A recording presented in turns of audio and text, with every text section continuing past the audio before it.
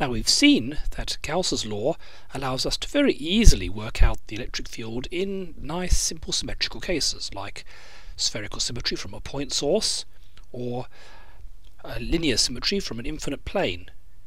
But can Gauss's law always help us solve electromagnetism problems? Well, it's always true, but that doesn't mean it's always useful. Let's consider a more complicated case like a cube, say, that's charged.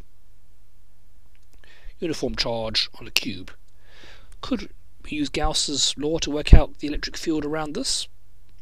Well, it's certainly true. If you do a Gaussian surface around here, the surface integral over that is going to be equal to the sum of the charge inside divided by epsilon naught.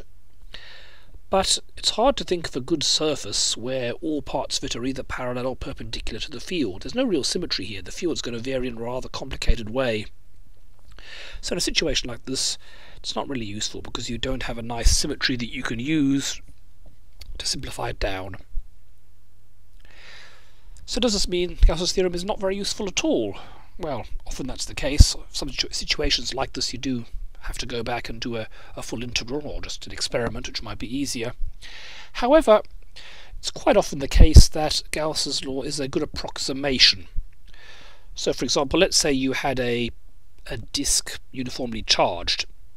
Now this is not the same as an infinite plane, which you can solve using Gauss's law, but if you're very close to it, say just a little way above or below the plane here, small distance there, as long as that distance r is much less than the radius of the disk, it's probably a pretty good approximation that the field lines are just going straight out of uniform strength, in which case we probably could use Gauss's law. Likewise, if you're close to a rod, there's got a symmetry. In this case it's a cylindrical symmetry. The field line's probably going out radially, so you could use Gauss's theorem if it was an infinite rod. But even if it isn't an infinite rod, as long as you're close enough somewhere near the middle, that's probably a pretty good approximation. It wouldn't be a very good approximation near the edge, so it wouldn't work very well there.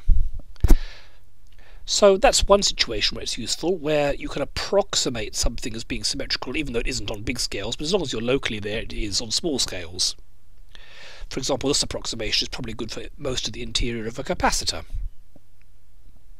Another situation where it would be useful is when you could make up a shape by adding simple things. So for example, let's say you had a vast charged plane, a charged rope, and partway up in a charged ball. Now I couldn't use Gauss's theorem for all those combined because there's no particular symmetry there, but for every one of them, for the plane, I could use that to get an equation for the electric field. For a sufficiently long string, I could get it. For the sphere, I could get it. And then, because of the principle of superposition, the electric field that you actually get is just the sum of the three. So sometimes you can break a real complicated situation up into several simpler ones, solve them using Gauss's law, and then add them back together to get the final answer. So it is actually very useful in practice.